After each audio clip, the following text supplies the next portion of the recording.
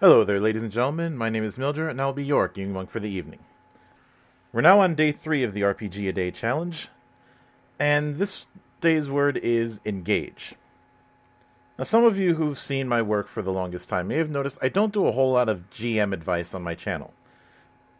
The main reason why is, well, I could list a lot of things on what you're supposed to do as a good GM and what you're supposed to not do, and I could just be blowing smoke up your ass. The thing with GMing is that, 9 times out of 10, I'm winging it. And when it comes to engaging, there's no set rule on how to do it.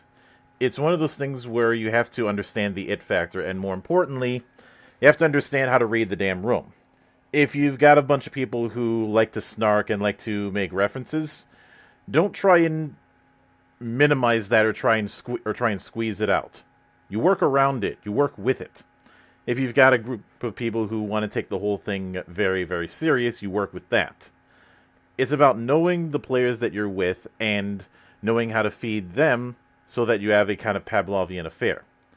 It's kind of like a wrestler working the crowd or a comedian playing to an audience. It's just that the audience is also participating. To that end, if there's one thing I've had beaten into my skull since I started GMing all those years ago, it's this. And I've used this phrase before. A novelist is shorthand for a shit DM. Now that might seem a bit harsh, and, well, it kind of is.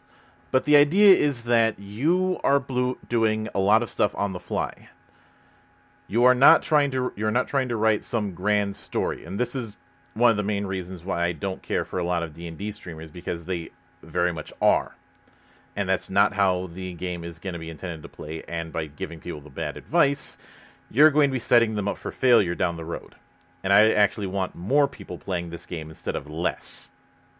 This is the reason I tend to be very hands-on when it comes to designing the characters that people want to play, as well as the setting itself. I'll be fully upfront when I'm going to be messing with stuff, and I have no illusion that I'm going to be adhering to source material unless it's for like a playtest, which I am not exactly a fan of. In that same regard, I'll encourage players to spitball ideas at me and say, well, maybe it can't work exactly that way, but maybe it can work like this. Maybe it can work like this. Trying to kind of find a middle ground. And I think in doing that, you end up demonstrating that the player's input is valued to the GM. A lot of GMs, especially that GM, have this grand idea on how things are supposed to go and don't like deviation from it. And again, I come back to that saying from before. A novelist is shorthand for a shit DM. You're not Tolkien. You're not Martin. Thank God. You're not a fantasy writer. You're a game master.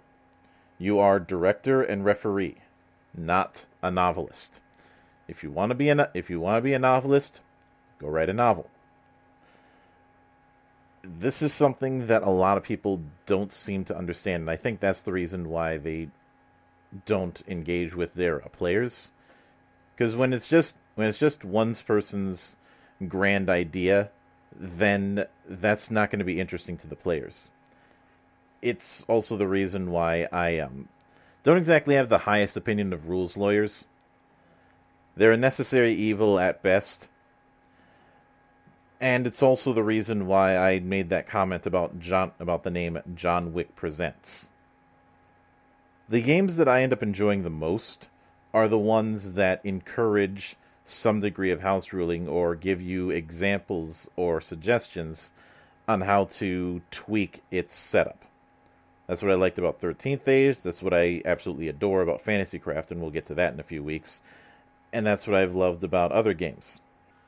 As a final note, I'll say that the best way to engage your players as a DM is to not look at yourself as above them. At least not too above them. Obviously, we gotta have some level of a pecking order. Stay frosty.